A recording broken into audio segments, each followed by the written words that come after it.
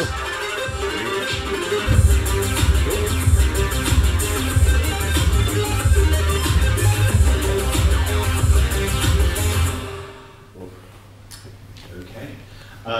and gentlemen, welcome to the latest International Comic Art Festival. I mean, you've probably been here all weekend, so you've heard this before, but I'd like to thank the Arts Council of England for sponsoring this event. Cheers, mate. Well, I'll warn you now, when I hosted the writers' panel this time last year with John Wagner and Ian Rankin, the door jammed, and they had to cut through with an axle grinder. So anything could happen. Did they keep talking until everybody got out? We started talking and then it was so loud we had to wait until we finished. It was exciting though. I would like to welcome Spurrier, Rob Williams and Garth Ennis.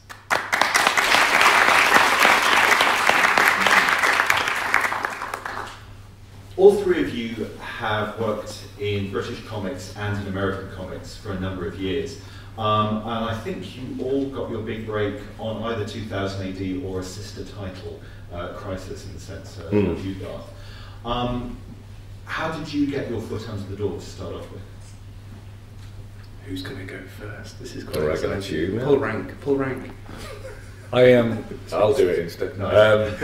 I was in a pub, which is where all great stories start, and I did a book, a first comic called Class War, and I pitched, I think, 2 things to 2000 AD. I've told this story many times over the years, one of which David Bishop wrote me a letter back saying, congratulations, you have sent in the most unoriginal Future Shock we have ever received in 2000 AD. So that was nice. Good old Dave. Yeah, friendly. But then I was in a pub and Andy Diggle was there, he was editor at the time, and Andy liked Class War. And he said, you should write for 2000 AD. And it's just, I managed to circumnavigate the Future Shock way in, basically, of doing occasional ones. And he just offered me a series. So, yeah.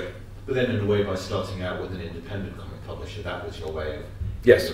So how did you get Class War at Comics? They were very enthusiastic and very naive, because I didn't know what I was doing as well. So I just turned up at Bristol Comic Con, first Comic Con I'd ever been to, and I'd written the full script. It wasn't even a pitch, and I just gave them this wedge of paper and said, this is my comic. And then they rang me about 3 months later and said, yeah, we want to do it. So I was right place, right time, but it was just a case of just me not having the foggiest what I was doing and just writing something that I thought would be fun, to be honest. Nice. Yeah, I was right place, right time as well. I submitted a couple of ideas to Crisis, which some people might remember. It was, as you say, a sister title to 2000 AD. It was a political comic. I found this out later, but essentially the sales were slipping badly and they were desperate. And of course, at that time, so many British writers and artists had gone to the States because they could get better deals there, and for British editorial it was a case of beggars can't be choosers. So I called them up. It was actually my 19th birthday. I just thought worth a punt, I suppose, and expecting, yeah, we'll get back to you, kid, and instead I got, oh yeah, we wanted to talk to you about that. And purely because they needed something fast, they took a chance on a complete novice. So yeah, right place, right time. Good. Mine's very boring. I discovered 2000 AD quite late. Was an arrogant arsehole and decided that if somebody else could do it, then I could do it better. That hasn't changed. I know, right? It's the beginning of the story. Spent about 3 years sending in really bad Future Shock submissions. I too have a David Bishop story. In fact, I have 2. I have one rejection letter from him that says, I'm sorry, Simon, I'm afraid you just don't have the spark of crazed ingenuity it takes to write for 2000 AD. Thank you, Dave. And then the next one, I obviously ignored that and carried on going. The next one that I get, and I shit you not, this is true, it says, no, no, no, no, no, no, no, italics, no. Yours, Dave. What was that in response to? Just another bevy of utterly generic crap Future Shocks. And then I was about like 17 doing all this, and then at some point I realised that if the guy is being good enough to send me advice in his rejection letters, I should probably pay attention to it. Started doing that, and eventually got a gig. It's that simple, very boring. And in terms of sending these first scripts, how had you looked at the way the comic strips were written in general, that you thought perhaps they should be laid out in a certain style to make it easier for the editor? Or did you think, as long as it's intelligible as a comic script and has ideas that might excite an editor, that's the way to do it? I think, in my case, it was to get the foot in the door. The real talent is not necessarily writing the script, it's pitching the idea, with the Future Shock in particular. And then everything else is just craft, and you can sort of learn it or choose to wing it, as most of us did. How about you, Rob? Yeah, Sally's right. I mean, it's just at the time it was like it was before the internet, so there was no comic scripts out there really to find. There was like a John Wagner script in a Dread Annual or something, you know, which was that's the one I used. So that's how you do this, and that was like and there was, I think that's the one with the classic panel 3 Dread Grim. Yeah. Yeah, so it's, I mean, if you want to actually, it's not the way I did it, but if you want to, you really need to be able to practice the pitch and sort of, you know, tighten up the pitch and everything, and just sort of have that wonderful thing of being able to sell something in a sentence, you know, and immediately go, I'll publish that. I mean, everything beyond that is as Si says, the craft side of it. I mean, Garth, that first script that you had published by Crisis, Troubled Souls, was obviously also responding to the Troubles in Ireland. Yeah. Crisis being a political comic, do you think that was something that also piqued their interest, the fact that you were doing something that was political? Yeah, I'd actually spoken to Steve McManus when the Crisis signing tour came to Belfast the previous October, and I'd asked him, would you be interested in a story about the situation here? And he said, that's exactly the kind of thing we're after. So that was a bit of opportunism, really. But yeah, it was at that time when there was this theory that adult comics were going to be a thing. You're talking about the era of Deadline, Crisis, Revolver, Blast, Strip, all those things. I mean, it was kind of a false dawn, to be honest, but for a brief period, yes, there was interest and there was money to spend, and that was when I slipped in, I suppose. Obviously, you've all written stories that have gone on for a certain number of issues, whether they've been serialised in 2000 AD or individual comics. How often have you found that when you started something, it has gone into a very different direction? I mean, even thinking of Troubled Souls, Garth, that begat a slightly more comedic sequel for A Few Troubles More, and then that begat a completely ridiculous, surrealist comic Dicks. Yes. I'm assuming you weren't planning that from the start. No, not at all. I mean, when I started writing Troubled Souls, I had no real ambition beyond it. Obviously, I wanted a career in comics, but I focused totally on Troubled Souls. What I found was that as word of the story spread, because it did develop a certain reputation, and it was reprinted in a nice 100-page graphic novel, full color artwork. That was a great sort of kind of portfolio in a way of my work, and American publishers picked up on it. But I had the sense that I was being pigeonholed as this sort of terribly sincere, honest political writer. No, really. And I thought, I need to do something to show that I've got more than one string to my bow. And that was why we did, John McCrae and I did For a Few Troubles More, because we just wanted to do something ridiculous. And then when the two characters become detectives, that becomes Dicks, and it just goes completely insane. But I suppose it all had its roots in the appallingly sincere Troubled Souls. You guys, have you ever started a story where you think it's going to go in one direction and it goes in a completely different way, even a different genre? Temptation to make a marriage joke here is quite strong. Is she the audience? My ex might be. No, carry on. I think it always kind of has. You want to know the end before you go in, and you have theme in mind and things like that. And very often you get halfway through and you'll kind of go, it's not that at all, it's this, and sort of you've got to allow it to do that. That's part of the process. You know, it does happen. Things do go in completely different directions you intended. I sort of, there's a kind of myth about the writer has to everything has to be meticulously planned beforehand, and that's true. But you've got to give yourself a leeway to kind of, something will flick, and you'll kind of go, oh, this is a far better way of doing that, and suddenly you're off in a little bit of a different direction. But I think, that I'm going to use a theme word, and you can sort of tap and kick me again. But it's But I think as long as you stick true to the theme, you know, then you've got the leeway to actually veer around wherever you want to go along the way, basically. If you take away, if you lose the theme, suddenly you kind of go, you get halfway through and think the thing's lost its spine. You're not entirely sure what you're writing anymore, why you're writing it. But I think, yeah, you've got to be able to sort of improvise a lot, and that's just part of the job, I think. Yeah, if you look at the classic era of Judge Dredd, written by John Wagner and Alan Grant, that was effectively their MO. They would start out with a rough sense of where they were going, but not really knowing the ending. And I mean, that could work brilliantly. The Apocalypse War. Sometimes it didn't work so well. City of the Damned. But on the whole, you know, that sort of freedom that they granted themselves led to all sorts of wonderful, wonderful work. I tend to start, I've never started a story that I didn't know how it would end, which can be a problem if you are in that lucky situation of having pitched a mini-series and it does well enough that it becomes an ongoing, and you're like, holy shit, I need to find a new ending. And there is that, it sounds a bit wanky, apologies, but there is that thing where the character sort of takes over and the ending you expected the character to have ends up being something different, but at least you're guiding as you start.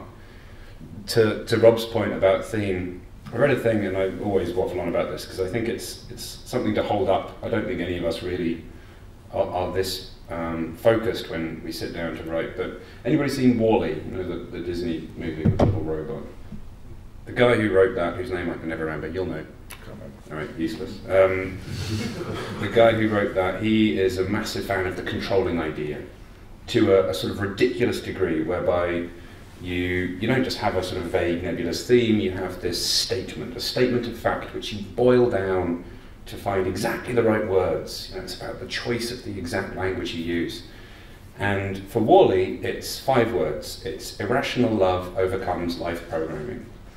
Now, everything in that movie, from the overall story, to what happens in every scene, to the character arcs, to every line of dialogue, is a version of that story, even if it's a totally subverted version of it. And I love that, because it means that even if you end up going in completely the wrong direction, or the character takes over, you have this thing that keeps dragging you back. This is what my story is about. So I try to do that, and without very much success, because it's often you don't have quite as much time and luxury to be that precise in comics, but it's a nice thing to aspire to. I think theme actually sort of saved my sort of process along the way, because you can do that thing. There's a billion different ways that a story can go, but a theme keeps you on the path, basically. And I like think that the culmination of the story either proves the theme correct or disproves the theme. You know, it can go one of 2 ways. But I think so much of writing is about these little craft sort of paths that keep you going in a right direction and not getting lost with a billion ways a story could go, because then you end up just staring out the window, paralysed by it. But I mean, like stuff like Preacher, presumably you didn't know exactly how long that was going to be before you started it. No, it was leap into the dark and cross your fingers, really. I wrote about 20 issues of that before I figured out how it was going to end. Right. The first 2 years were really, I said this yesterday, I really proceeded on instinct. Like, let's put on a bit here and let's try this. And then around about issue 20, it was like, oh, I know where it's going. Cool. And then a few years later, when I started The Boys, I had a lot more of it figured out. I knew how it would end. I knew many of the main scenes. So there were still things I came up with as I went. But yeah, that was a bit tighter, that one. You have 5 words though. Ultimate power doesn't necessarily corrupt absolutely. Couldn't get it down to 5, but I think it was something like superheroes are twats, they need a slap, these are the boys to do it. I think that was it. Back in the day, there used to be kind of a career path in British comics that you probably would start out in 2000 AD, yeah. And you'd hope you'd get poached. Future Shock to series to America. Yeah. As such, all of you did kind of go down that process to a certain extent, and indeed you've all written either Judge Dredd or Dreadverse stories. Kind of entering your own ideas into a long-running narrative like that, is that daunting or is exciting in a way, because you know you are adding a little bit of mythology? Well, I made a total hash of it, so probably better you answer that one, Rob. I think it's kind of both. You can, if, with any of these things, you can't let yourself get caught up in this 40 years of history of like amazing stories. And if you kind of go, oh Christ, how am I going to write a Dread as good as, you know, some of the best John Wagner Dreads or something, and again, you'll just paralyze yourself. So you just try and tell a good story that interests you. I mean, that's the bottom line with it. It's just like, I don't think you can get too caught up, and you can't pat yourself on the back too much about adding to the mythology. It's just like, if you think it's a good story and it's got something to say about the character. I mean, I like writing Dread because the thing that clicked for me for writing Dread was writing the man rather than him as some kind of RoboCop kind of figure, you know, and just I like the fact that you can write all the emotions of Dread beneath the stoicism of the sort of, you know, the grim this exterior where he says 2 words, but there's all this other stuff churning underneath and everything, his own motives. And that's just what got me excited and why I think I've given me a bit of life actually writing the character.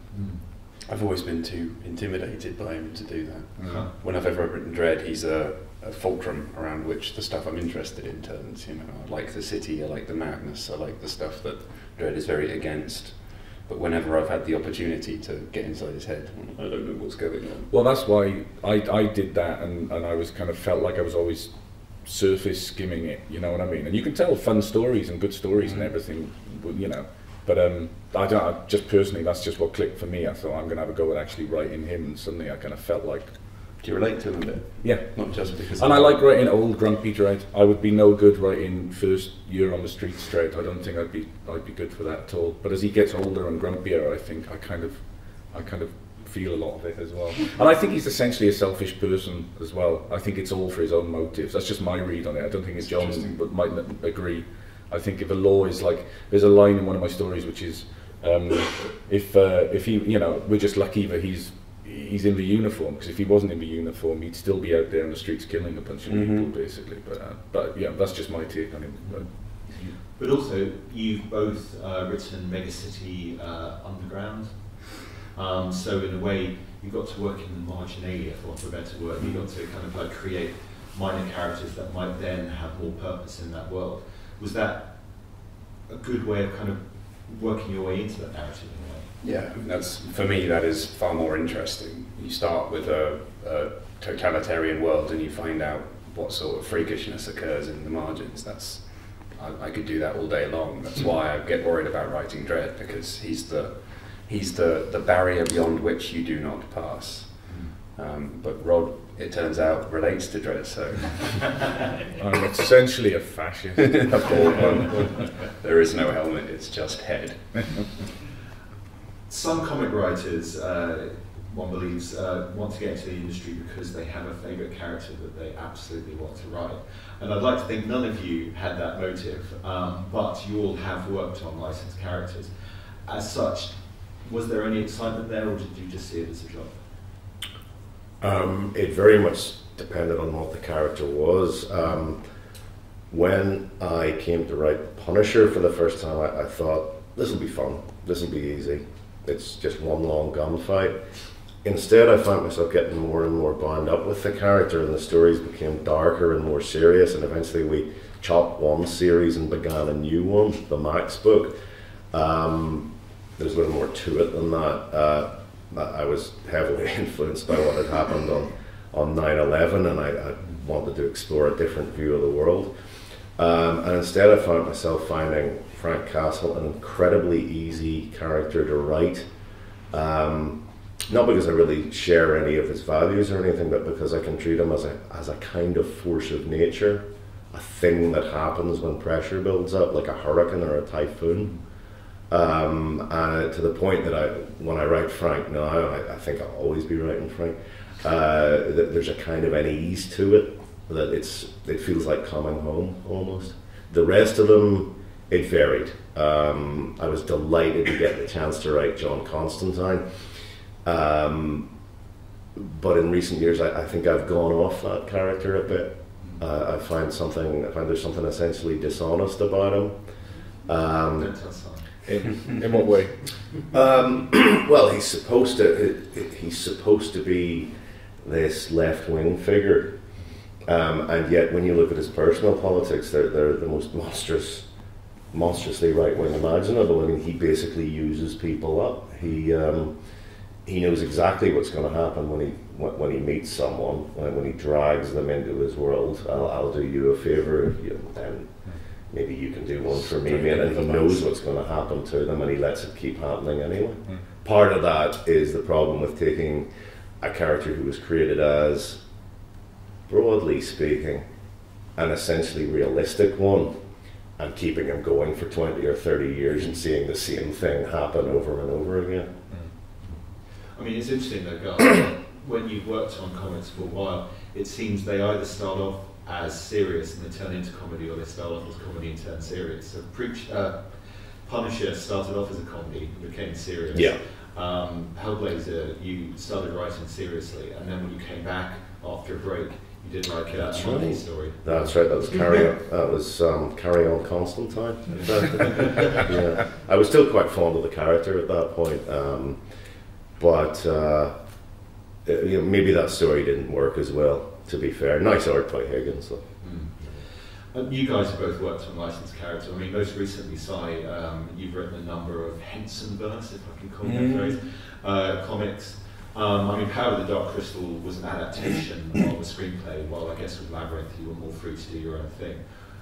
But you are still having to fit in with pre-existing characters. Was that a challenge or enjoyable? I mean, obviously you don't want to slag off the publisher. Yeah, it's rubbish. Hated it. No, it's both. It's always both with a licensed character. You, at the risk of sounding like a hack, you cannot take work for hire, licensed character, shared universe stuff unless you are skilled at finding a way to be interested in something. And if you're very lucky, it's a character or a world you're already interested in, great.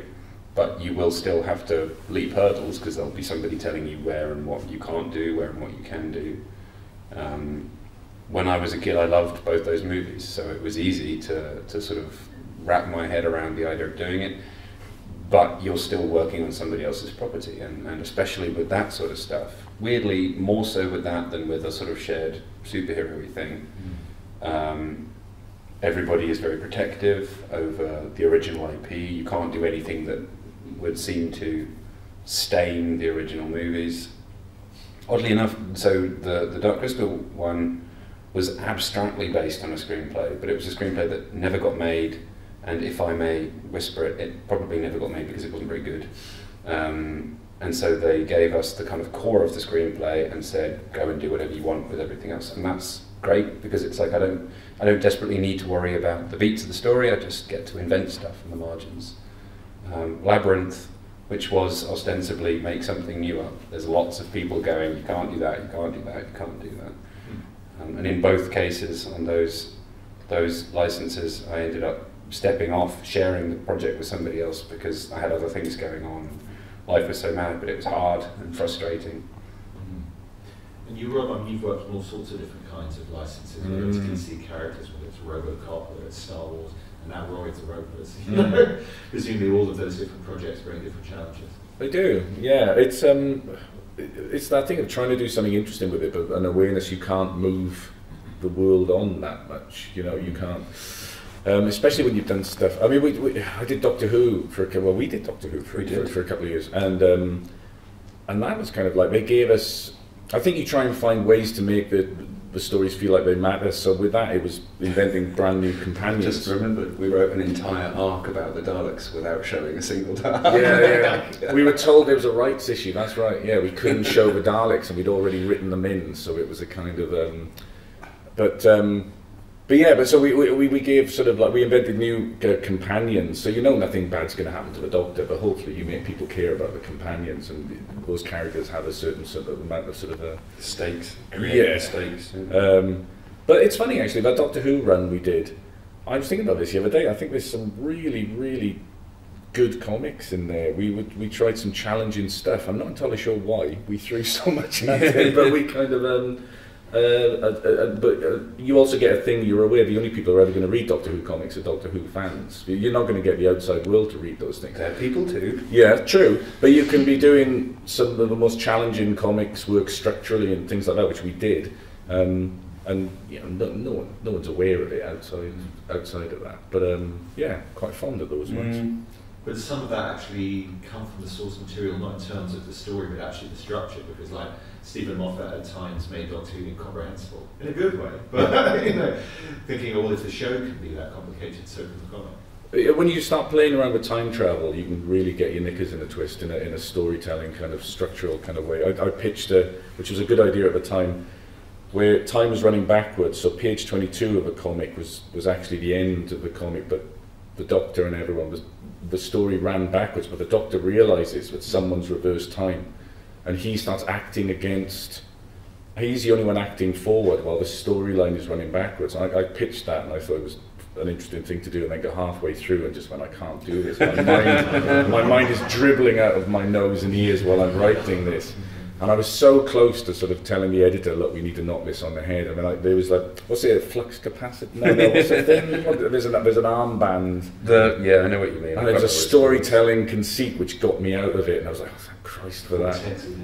Thank you very much. Man. Oh, yeah. Obviously, you've all collaborated with a variety of different artists. How much do you find yourself changing your style, or even the amount of information that you're putting in the script, depending on the artist that you're working with? Not at all. Okay. Really. Sometimes I'll be working with someone who I have plenty of experience with, and they're used to me. Other times it'll be someone new, but until you work with someone, you won't know their particular quirks, so you wouldn't know how to write to them anyway. And I find that my scripts are so brief and contain only the amount of information necessary that there's no need to adjust. Sometimes what I will do is I'll work quite closely with artists, because perhaps my scripts are, for some people, deceptively simple. It's one line, but everything in that line counts. And there are times I've had to say to people, no, go back and look at it, draw what it says there. If I've said in the foreground someone is smiling, but he can't see the guy in the background leaning on the bar grinning at him, well, both of those are equally important. You need to give me both of those. They're there for a reason. Yeah, the guy in the background cannot be a silhouette. The guy in the foreground can't be just a partial shot of an arm. So things like that, sometimes you have to drag people's attention back to what you've written.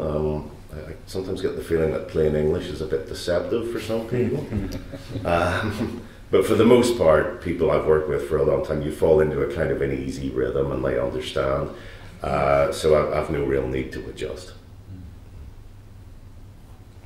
I think you're only as good as the artist you're working with. You can write the best script you've ever written and an artist can butcher it, and you can write a fairly mediocre script and an artist can make it sing and make you look better than you are. So I think when you find collaborators who you know get what you're aiming for and sell it, you cling on to them for, it's a godsend, because especially we're working for, very often working sort of, in my experience working for the big two, very often you're Marvel or DC, you're not told sometimes who's drawing your comic, and the thing turns up and they're just, it doesn't get it, it doesn't work, and sort of, so which is why I think we all have favourite collaborators, and we know that they can get across what we're aiming for, and it's that, I mean, it's when you don't know who's going to draw it. There's that old joke about I didn't have time to write you a short note, so I wrote you a long one. That's my approach. When I don't know who's drawing the thing, I'll just turn it into it's like an Alan Moore script, it's like a beautiful avuncular letter to somebody you don't know, but not beautiful in that case. And that's quicker than your approach. I mean, I wish I could do that. I wish I could write a sentence to express everything that takes me half a page to write, and I can't. When I know who I'm working with, and especially if I like who I'm working with, then the whole thing changes, and I'm able to write specifically to them. Again, it's a sort of communique rather than a set of instructions, and you look for the strengths of the artist and you lean into them. It's funny, Brian K. Vaughan was over at Thought Bubble a couple of years ago, and I had a drunken conversation with him. And he said it's really simple, the key to his success: find an artist who makes you feel like they're making your work better and keep working with them. and that's a wonderful luxury. If you can do that, then do it. In practice, you end up working with all sorts of people, and mostly they're good. Yeah. The way you can turn into a bad writer is when you can write, for instance, like a sequence which is a silent sequence where it's all sort of acting performances, and you think, oh, this would be great. And then if the artist can't sell that, then you've got to then go in and write horrible expositionary dialogue or something, which, because I am running. Exactly, and you have to the characters have to start saying, because it's not clear what's going on from the pages through, and suddenly you're aware that you are not as good a writer when that's going to come out, because you're writing dialogue and you hate just to explain the story. Yeah, some of you are probably, maybe all of you are familiar with the movie Full Metal Jacket. There's a scene in that where Matthew Modine is getting a bollocking because he's wearing a peace button on his flak vest. And the colonel delivering the bollocking says, "Son, all I've ever asked of my Marines is that they obey my orders as they would the word of God." Well, the artists I work with, that's pretty much how I feel. And it works. It works. Like I said, you've all worked on 2000 AD or related titles and American comics, which means that you've written stories that are kind of 8 pages of A4. You've written 22 pages of American-sized comic. You've written stories that are self-contained. You've written stories that are serials. As such, would you recommend to anyone who's trying to break into the industry to try to handle all of those different formats so that they can either, I guess, be prepared for what's thrown at them, or actually just have an idea about structure in these terms? I would tend towards the American format, just because that's probably where you're going to end up, unless your ambitions lie very specifically in the UK, with the anthology format. I like the American format. It gives the story room to breathe. That said, writing an 8 or 10 pager has a certain charm all its own. Writing the Code Prue series for Cinema Purgatorio, I found myself writing in a format I hadn't in years, and just recently I've written a couple of strips. Rebellion are putting out action and battle specials next year, and I've written a story for each, and getting it all into 10 pages was good fun. It was, I wouldn't say I'd call it an exercise, it certainly had its own charm, but for the most part, I think you have to think in terms of overall story. You have to give the story room to breathe, and you do want those extra pages. You do want to think about whether you call what you do a graphic novel or not. You are ultimately going to be doing a long story that will be delivered in little chunks, but will live hopefully in perpetuity as a longer 150, 200 page story, a novel, graphic or not. I think it's good discipline. One of the first things that I actually listened to in all those rejection letters at 2000 AD was, here's a bit of advice: buy an American 22-page comic and try and retell that story in 5 pages. It's not as hard as you might think, but it's not going to be a good comic as a result. So yeah, it's good discipline to try and tell stories, I think, in that kind of high octane. Like Diggle was always a shot of rocket fuel rather than a slow marathon. That was always his thing. But yeah, it is clearly a lot more fun, and frankly a lot more artistically rewarding working in a slightly longer form for the reasons you say. You can be more creative with pace and rhythm in a way that you just can't in a shorter story. Well, I do that. There's something to be said for the 6-page 2000 AD format, where it's just like start, middle, end, and get out, cliffhanger, and that teaches good practice as well. But then if you can take that into the American format, I think that's why a lot of sort of British writers sort of do so well with the American. They're so used to it. They get trained in that sort of, the basics of sort of, don't mess about, and cliffhanger, and all those good storytelling practices. So yeah, it's good to try both. Well, Rob, I guess you were in the unusual position that Roy of the Rovers back in the day only ever existed as, I don't know how long, probably 8 pages, an anthology, and now it's graphic novels. So reinventing, a character in a different style and a different way of storytelling. Yeah, that's interesting, because they're 50-page graphic novels, so that is kind of interesting. But it's also trying to come in with an awareness that it's ostensibly for young adults, and it's for kids. So you're trying to kind of simplify your story, make your storytelling a bit more direct, which I actually think is quite healthy. I've quite enjoyed it. But you can't get carried away and go through all those pretentious structural things. Basically, just sometimes there's something to be said for like just a direct story. Basically. So no story where Roy the Rovers goes backwards through time. What's happening next season? I'd buy that. I mean, Si, you've written novels as well. Mm-hmm. I mean, writing in that style and format, did that make any difference to your comic writing, or did writing comics change the way that you write novels? That's a good question. I mean, the standard answer is that the two media are so different in approach that they might as well not be related in any way. That said, I am a dreadful waffler when I come to write panel descriptions, so maybe that's because I'm used to just hitting keys and getting to the point slowly. I like to think that the dialogue is the important part of the script, right? That's what the reader sees. That's the only fingerprint of the writer that is literally visible on the page when the reader reads the comic. So I'm less bothered about how the script reads than I am in how the dialogue reads. And as long as your dialogue is exactly what it should be, then prosy or condensed, however you want to approach it. In terms of this is why it's a good question. It takes a long time to unpack, and I won't waffle. I will waffle, but I'll try not to waffle. Jonathan waffles. Yeah, no, stale, delicious waffles. Writing a novel is an exercise in endurance. You will complete your first draft and it'll be shit. It will be shit. Nobody has ever written the first draft of a novel that was good. So you start from a position of, I'm going to spend however many months in pain, and I will get to the end of that, and rather than going, hooray, I finished, you'll go, this is awful, and now I need to start from the beginning again. And that simply isn't how comics work, because you are collaborating from almost the get-go. There are exceptions, but that's the treadmill experience. So no, the two things just don't equate at all. Okay. How much is genre of importance to you guys?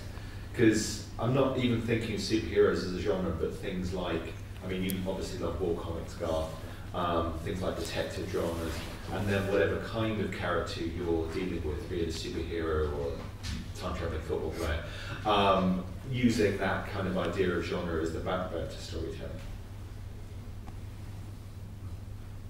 I've broken the pattern. Yeah, sorry. I I don't believe in genre, that's my... No, I don't think it Good line. It doesn't particularly. It's not something I think about a lot, really. Like you say, you just whatever you're telling, you just want to try and tell a good story. Yeah, I avoid some, love others. I just think it's stupid. It's like horror, western, romance, you know, that's a way that you feel a time and a place and a thing that happens in a story. These descriptions don't actually tell you anything about the stuff going on in the story. We've got these horrible, arbitrary, artificial things that we slot our stories into when actually we're just trying to tell a good story. Yeah, basically, I've got a book coming out next year called Old Haunts, and it's a bunch of gangsters in LA at the end of their careers, and they get haunted by their past crimes. And you could see sort of marketing going, well, do we market this as like a crime book or as a horror book? And you go, well, it's both. It's just like it's about the characters, you know. I tend not to. That's for other people to worry about, I think. I mean, even superheroes, that's not a genre. No, well, that's what I'm saying. But you get A superhero book is a book that has people in masks and capes in it. Most of the time, they're actually crime stories. If you subscribe to there being such a thing as a crime story, or war stories, or whatever, mysteries, who knows. I guess there are also kind of modes of storytelling. You know, things that are done in a more TV style, things that are done in a more cinematic style, things that are perhaps a more literary style. Has that ever come into your thinking when you're writing? I mean, Garth, I was just reading one of your latest comics, A Walk Through Hell, Right. And that seems to be influenced by both kind of police procedurals and horror movies. Yeah, I should say I don't really mind the notion of genre. It's a good sort of lazy shortcut for actual thinking, and I'll always go for that. As to the notion of well, you mentioned A Walk Through Hell. Yes, that's a police procedural. It's influenced by the crime dramas of the past sort of 15, 20 years or so. It's also a horror story. It's also influenced by the current political situation, both sides of the Atlantic. It's just the grab bag that I decided to chuck all that into, I suppose. And thinking of politics, I mean, obviously it's been important to your work, Garth, but I mean, for all three of you, I guess things kind of slip into your subconscious because of what's going on in the world at any time. But how often do you find that does enter your work, and how often is it surprising that it's entered your work, and how often is it intentional? I think you have to be so careful. I mean, I've messed up. I did a shadow mini-series, and it was so on the nose about, you know, sort of the rise of the right and Trumpian politics. And I stand by it. I think it's pretty decent, but that was not the place to do that story. And I still get quite a lot of angry messages drifting to me through social media. It's just about dealing with it responsibly. You drop it in if the context is right. I'll give you an example. The new Hellblazer series, for reasons I will not go into now, the whole point is that John's been away. He's been away for an indeterminate amount of time, and we're dropping him back into the world, and for the first time he's lonely. He doesn't know anybody. He hasn't got anybody to throw under the bus. So he looks around the world and he goes, holy shit, who's in charge? What's on the news every day? This is mad. Something's gone wrong. And that's the starting point. And you can, through the eyes of a character, whether or not they are some cipher for your own perspective, that's when you can legitimately talk about politics in a way that doesn't feel like you're just fisting your views into people's open mouths. There's an image. Yeah. That's like the first one book I did was Class War, and it's called Class War, for God's sake. And I was thinking back on it, it feels like it's like an unsophisticated sort of punk song with 3 chords, but sometimes there's a lot to be said for an unsophisticated punk song with 3 chords. You know what I mean? But not all the time. It gets boring if you do it all the time, but every now and again. Yeah, there's always that influence. I mean, I wrote A Walk Through Hell because of the current situation. I wrote Crossed about 10 years ago because of my feelings about the second Bush administration. I mentioned The Punisher when I went from the sort of madcap first series to the Max book. That was because when 9/11 occurred, now I was not in New York at the time, but I do live there now, and I'd spent a great deal of time there. It's my favourite place in the world. And the effect that day had on the place and the people, where there was this ghastly shock, this sense that, oh God, this is what the world is like. And I saw The Punisher really as the perfect vehicle with which to explore that, not the specifics of what happened on 9/11, but that view of the world where terrible, terrible things happen that bring everything to a juddering standstill. It really was the perfect vehicle for it. So yeah, I mean, I think I'll always do that kind of material. Cool. Well, we've got about 20 minutes left, so if we could raise the house lights a bit, so I can actually see the audience. If anyone has any questions for anyone on the panel, please raise a hand and don't be shy. At the bar. Yeah, at the back. I was wondering, when it comes to research, how do you know when to stop and enough's enough, or if you need to do research at all for a certain piece? That's a good question. Yeah, I mean, I write a lot of military fiction, and a lot of that comes from reading military history. And some of the books I read give me something to write about on practically every page, and there is a massive temptation to cram everything in, and you do feel the need to step back, think about what's really important, and chop the extraneous stuff. But yes, you're right, you do have to stop yourself from going too far, from getting everything in. Another example, I wrote a Punisher story once called The Slavers, about human trafficking. And I think doing the research for that, how it came about was, I said to my wife, I'm sort of wondering who to let Frank loose on next. She said, read this. And it was a 3-page article about human trafficking. And I knew it existed, but I hadn't thought about the specifics of it. And I think after reading that article, it was the only time I really wanted there to be a Punisher in the world, where I thought, just to deal with this one problem, it would be nice if there was a guy who just took them all out. And reading the stories, the examples of things that happened to the women and kids who were trafficked, there was an enormous temptation to get every last one of them into the story. There is this, if you're familiar with it, there's a scene where Frank, as he goes to a social worker, oddly enough, because he wants to look at her files because she can help him, and she has just given a lecture, and she explains that she had to leave a lot of stuff out of her lecture about human trafficking because it was too upsetting, and the examples she cites are taken directly from the article I'd read. That's something where, yes, I very much had to resist temptation. Did you see Chernobyl? They do that amazing thing where there is no way that they could have told the story with all the many, many characters who contribute to the eventual denouement. So they openly, and they say this in the credits at the end, invent a character, a female character, who is there to act as a sort of representative of all the others who were there along the way. I think that's a really nice example of researching so much that you know what matters, and then finding a narrative solution that feels honest without necessarily hinging entirely on the detail.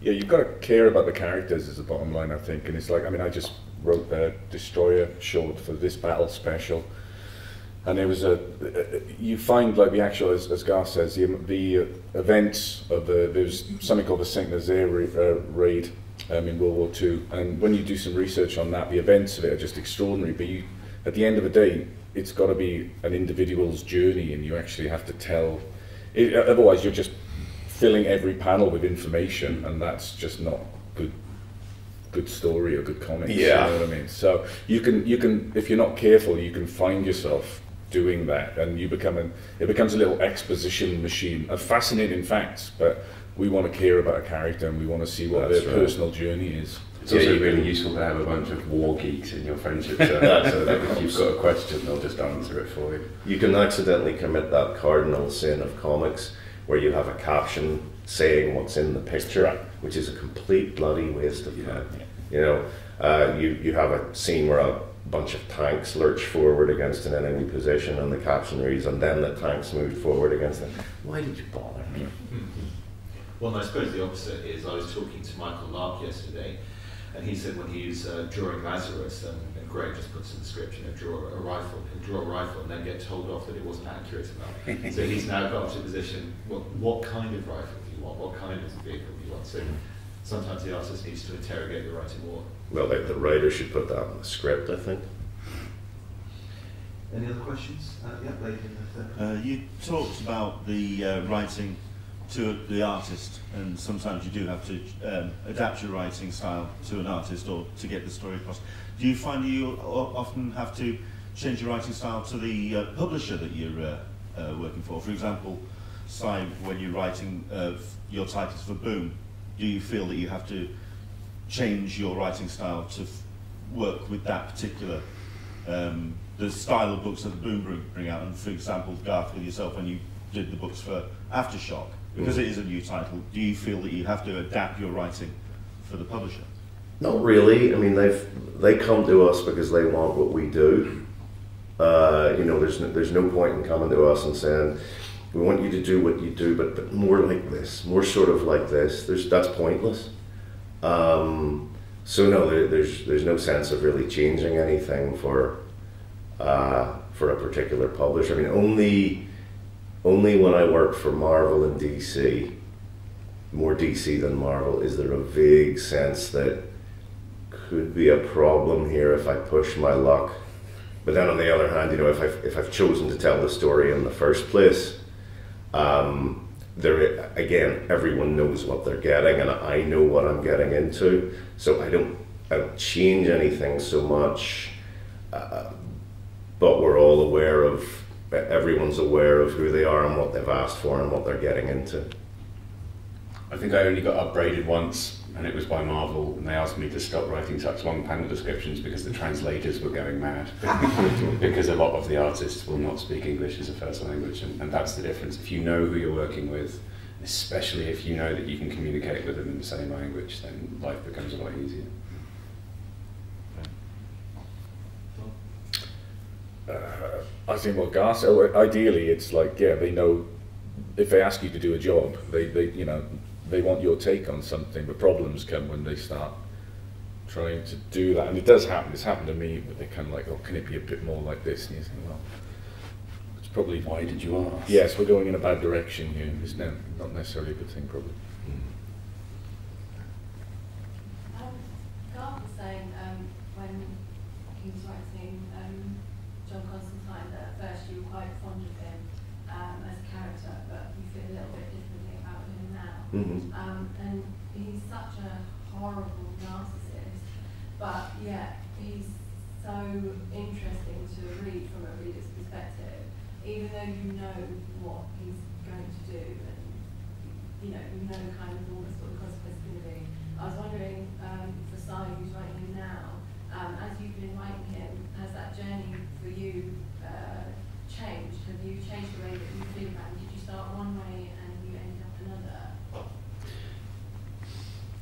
another? Too early to say. Whether, I mean, weirdly enough, I didn't love him to start with. I love the stories he's in.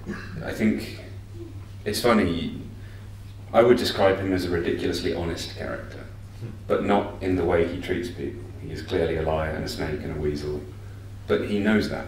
He is one of the most self-aware characters I can think of. He knows he's going to throw you under the bus. He knows he's going to fuck up. He also knows that having done so, he's going to spend a week feeling bad about it. And then he does it anyway. And that's fascinating because it speaks to addiction, it speaks to weakness, it speaks to some flaw, some mental flaw which requires him to keep doing the same dreadful things for the right reasons. And it's questionable whether they're for the right reasons. And there's just so much compelling stuff in there to unpack. He doesn't pretend to be a hero, he doesn't claim to speak for anybody, he doesn't really even believe in doing the right thing. He's just sort of trying to help wherever he comes across something that seems like it needs to be helped. What I'm enjoying, the difference I have made, is that, I said it before, he's always had a circle of people. It's almost become a joke in previous stories where, you know, he's been around for what, 30 years now, something like that. He's got this limitless list of friends. He must have been extremely prolific at making friends as a boy, so that at any moment he can pick up the phone and call a friend and then betray them. And I love the idea that for the first time he just knows nobody. And so the first thing he does, because it's instinctive for somebody like him, is try to collect people. And he does it in a way that is, in today's world, quite politically incorrect. And in fact, the first in the so there's a special we're putting out this month, which is all about bridging the gap between where he's been and why he's coming back. Next month, the first issue of the new ongoing launches, and the first we see of him is standing in a pub telling a deeply offensive joke, because he thinks that's how you make friends. But the world's changed. You do that now and you get thrown out of the pub, and that's what happens to him. So this is it's an I mean, look, let's not get into representation, because you've got 3 straight white men on stage talking about it, and we are literally the most boring representative group there is in the world. But one of the things we can do earnestly and honestly as straight white men is to tell stories about how awful other straight white men are, and that's Constantine. One of the things that influenced my view of Constantine was, if we say that Constantine at a certain point was a type known as the lovable rogue, or he had certain aspects of that type anyway. Well, I knew a couple, guys I liked very much, guys I loved hanging out with, and I don't know if you've ever had this experience with a person like that, the person who comes into the room and just lights it up, who everyone's fascinated by. And then, in a couple of instances, I met older friends of theirs, people who'd known them much longer than I had, and they had a completely different take. Maybe not completely different, maybe sometimes it was, yeah, you want to watch him. You want to watch him because let me tell you about, and then you'd hear something that, well, I heard a couple of stories that brought me up short, and I began to think of Constantine in those terms. I thought, you know, if you did survive friendship with him, you'd have a very different outlook to the person who met him in a pub and was utterly charmed by him. There's a lot of Constantine and Cassidy, it strikes me. Exactly, that's where that comes from. You know, the guy who shows up and everybody loves, and then it turns out, I think at one point Jesse talks to someone who knew him back in the 40s or 50s or something like that, and he was a nightmare and he wrecked lives. But it's funny, we all hate the word problematic, but we are weirdly drawn to problematic characters. I mean, you say the same about the Punisher, you say the same about Dredd. These are characters that you probably wouldn't want to be in the same room as them, but we enjoy reading their stories. Because they're aspirational, even when they're arseholes. Yeah. They sort of, yeah. They represent something extremely strongly, whether you agree with it or not. Any other questions? Yeah, in the middle. When you're working on a new, like, original creation, and it's the first time you've done it, and you create new characters, how much control do you like to have over what they look like, and how much do you give over to the artist? Total. No, I'm always intrigued to see what an artist will come back with. This is when, especially if you haven't worked with someone before, when it's particularly intriguing. I did a book last year called Sarah about a Russian woman sniper in World War II. And I worked with Steve Epting, who I'd never worked with before. I knew who he was, of course, and I'd seen his art. But that story, more than most, I recall thinking, I wonder what he'll make of this. I wonder what she'll look like. I wonder what the rest of the team, the other 6 women, will look like. But Sarah in particular, because there's something quite enigmatic about her, I really was fascinated to see what Steve would come up with. And when I saw her for the first time, I thought, that's not what I was expecting. That's exactly what I was expecting. That's so utterly perfect. Here we go. And it worked out great. Yeah, it's always collaborative, but you very often have something in mind, but again, if you're working with good people, they'll come up with something that you haven't seen or something, you know, a new twist, and it just fits. You can never, like, it is difficult. I mean, you know, the whole thing of occasionally having to go to someone and go, have another go at that, you know, but sometimes it's necessary. I have nothing to add. Yeah. Though killed off characters, have you ever regretted doing it? Yes. I've regretted the act while understanding how vital it was for the story. I don't know if you read The Boys, but in the run-up to the ending of that, it becomes quite murderous, and that's what it felt like. It felt like murder. I hated killing off Billy Butcher because he's my favourite. Yeah, but we have to assume, you know, because he's my favourite character of all time. But it had to be done. It was the right moment. There was no choice, because otherwise the story wouldn't have worked the way it was supposed to. They might keep him alive in the TV show. I wrote a well-known character. I wrote a character called Gerhardt, which was an SJS judge in Dredd, which I kind of built up, and he had a real arc over several years. And recently sort of killed him off, but I did it I wanted to do something like in The Shining when I've forgotten the name of the character, the black guy, the caretaker, who comes across the country and just, you think he's coming to save the day, and he just turns up and gets an axe. So I had a story where Dredd was buried up to his head, and was being starved for several days by this bad guy character. And then it turns out when he's finally dug out, he turns around and Gerhardt's been dead behind him all the way through, and he just couldn't turn his head to see him, which I thought was a really cruel thing to do to a character that I'd built up over years and loved, that he didn't even see how he died. He'd just been lying there dead. But I thought afterwards, I really like that character, you know. So sometimes you get excited by the story point, and it makes total sense. And also I like the fact that they don't have fully rounded arcs occasionally. Sometimes people just die, you know what I mean? I've been racking my brains. I don't think I've ever killed a character that I didn't create, and it follows that, generally speaking, if I'm killing a character I've created, I knew they were marked for death from the beginning, and so I don't recall ever being surprised at myself killing a character, so I don't I mean, you mourn when a character you've enjoyed writing dies. You mourn when a story finishes, to a greater or lesser degree. But no, I would like to have been put in a position where I was writing some big licensed work, a superhero that everybody recognises, just to be able to fucking kill them. Just to see how that feels. But it hasn't happened yet.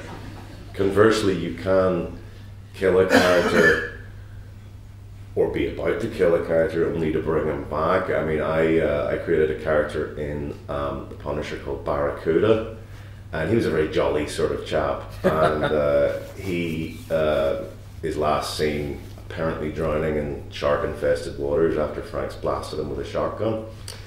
And the editor, Axel Alonso, begged me not to kill him, begged me to bring. I can still remember him saying, "Please, man, please think about this. He's got more life in him, so to speak."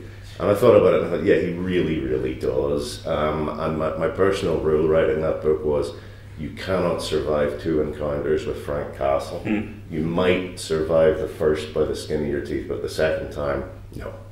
And so I brought Barracuda back and briefly gave him his own miniseries, and then brought him back for the big showdown with Frank where they tore chunks out of each other, and then goodbye, that's it, you have to go. But he turned up in Fury Max and stuff. So oh, that was it. That was set. As a prequel, yeah. That was set in Nicaragua in the 80s. That's before he's got the teeth. No? Yeah. Tell you what, again, Constantine, in order to achieve what we just talked about, in order to have him wandering around London without many friends, one of the first things I had to do was figure out why he doesn't have access to his oldest mate, Chaz. Which is quite sad, because Chaz has always been a sort of feature in those stories.